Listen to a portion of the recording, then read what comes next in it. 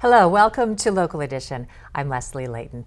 In these tough economic times, you may be wondering, where are all the high-paying jobs? Well, a lot of them are in fields that require a good STEM education. And here to tell us more about what a STEM education is Dr. Pamela Clute.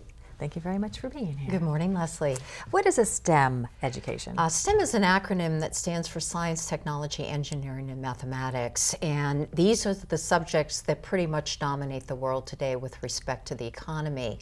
When you look at the fastest growing, best paying job opportunities, they're in areas like media, business services, engineering, computer science, and all of those fields of study require a strong savvy in math and science. Now, you're also the Assistant Vice Chancellor at UC Riverside. Yes. What are the major stumbling blocks for women especially pursuing STEM technology education? Well, you know, women represent over half of our labor force, and so we want very much for them to move forward and take careers on in these particular fields. And the number one stumbling block, 52% of the people say, is the lack of role models and mentors in the field of STEM. And the number two stumbling block is the lack of solid mathematical preparation for science, technology, or engineering. It seems that a student really needs to get on the right path, on that road to that education very early in their education. Oh, absolutely. And I think one of the key things teachers can do is make the material relevant. And I'd like to quickly demonstrate what I mean by that, because quite often in mathematics classrooms, students learn an awful lot about the parts of a circle. And I think a good teacher using good strategies will show a student how to take that circle and transform it into this particular shape called a tetrahedron. And this is the shape that brings reception to your cell phones.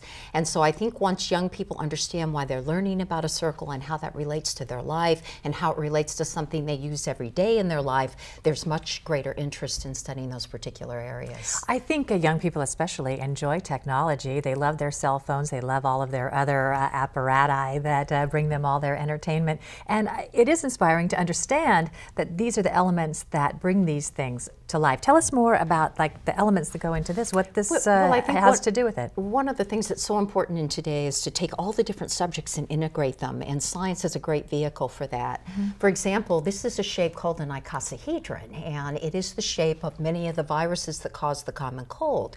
And the reason you want to know about that is because if you're a biochemist, you're in the business of designing the drugs that relieve the symptoms of a common cold, and you need to know something about the shape. For a young girl, I can turn this into an art form and have something very creative that they can construct and create. What's going on locally to inspire young people into these fields? Within the area of San Bernardino and Riverside County, there's a fabulous program entitled GEMS, Girls Excelling in Mathematics and Science. And we've reached about 4,700 young girls, middle school girls in particular, along with their teachers and counselors. Why is it so important to get interested in these fields early in the education? I think because young girls in particular need to establish their self-confidence. These are traditionally subjects that have been dominated by males, and a lot of times girls have the ability, but they lack the interest because they don't see the relevance and they don't have the confidence. And there are really the building blocks, and these young people can be mentors to the next generation. And so the best thing a parent can do is expose the girls to all of this and give them the confidence that they too